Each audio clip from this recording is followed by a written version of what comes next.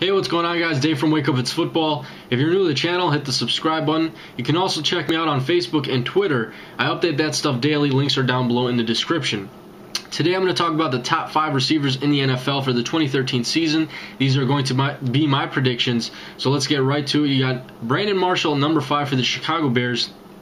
Brandon Marshall, I think, has his best quarterback that he's ever played with in the NFL, being Jay Cutler in Chicago. You know, they played together in Denver, and now they're reunited in Chicago. And Brandon Marshall, I think, is a receiver who sees about 55 to 60% of the passes from his quarterback. Those passes go to Brandon Marshall.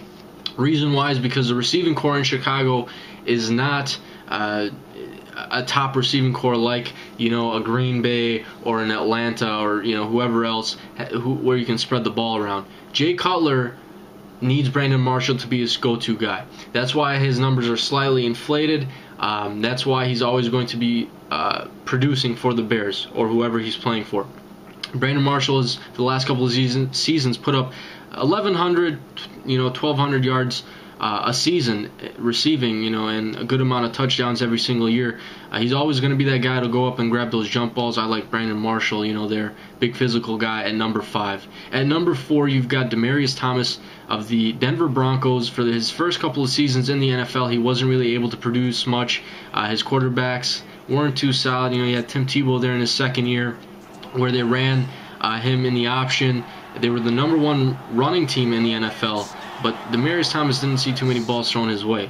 Demaryius Thomas, now that he has Peyton Manning in Denver, has drastically improved. If you want to see this graphic here, compare his first 2 seasons in the NFL to his third year.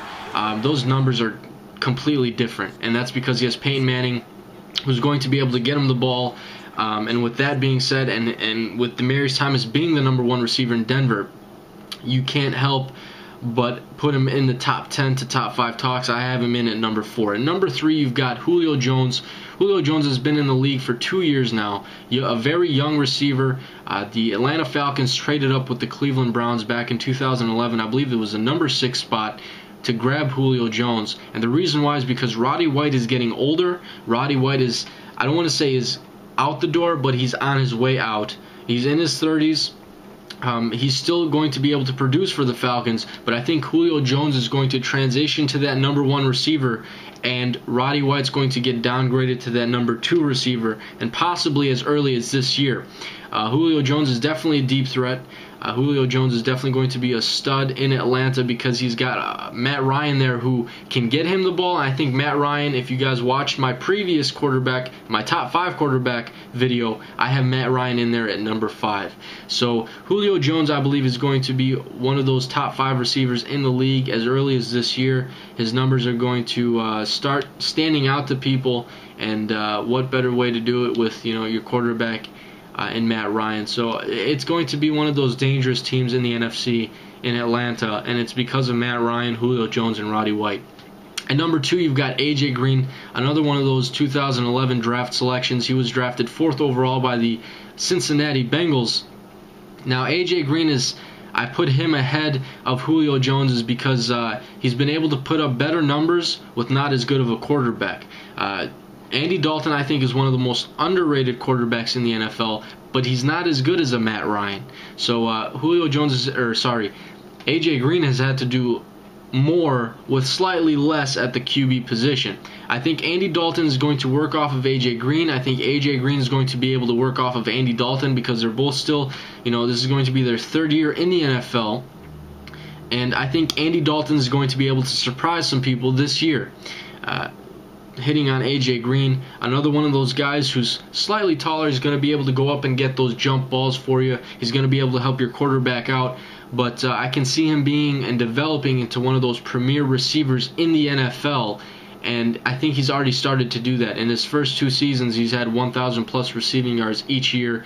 He's been able to, I believe it was 7 touchdowns his rookie year, 11 touchdowns this last season. So A.J. Green is one of those receivers you need to watch out for. A.J. Green, I think, is a top 5 receiver in the NFL. And at number 1, I think this is unanimous, Calvin Johnson of the Detroit Lions. He's been at this spot, I think, for the last couple of seasons. He's been a stud ever since he's been in the NFL.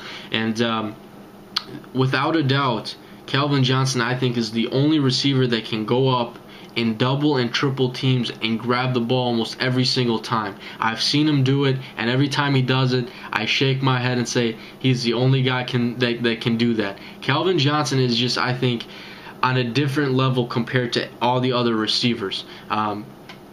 He's been able to produce every single year. As you can see there, his numbers for last season, 1,900 plus receiving yards.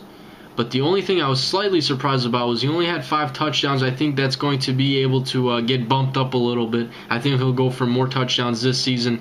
Ryan Broyles on the other side of him, I think, is going to get more looks from Matthew Stafford. I think they're going to want to spread the ball out a little bit more this year in Detroit. So his yardage for Calvin Johnson might not be 1,900, but I think he's going to get more touchdowns this year. The point is this: Calvin Johnson, I think, can be unanimously agreed upon that he is the number 1 receiver. But if you don't agree with that, throw your comments down below. I want to know what you guys think about my top 5. I want to know what you guys think about your top 5. Throw your top 5 down below, and any other comments for that fact in the comments below in the box there. But before I leave, remember again, Facebook, Twitter links are down below. I update that stuff daily. Click on those. But that's all I got for you guys today. I'm out.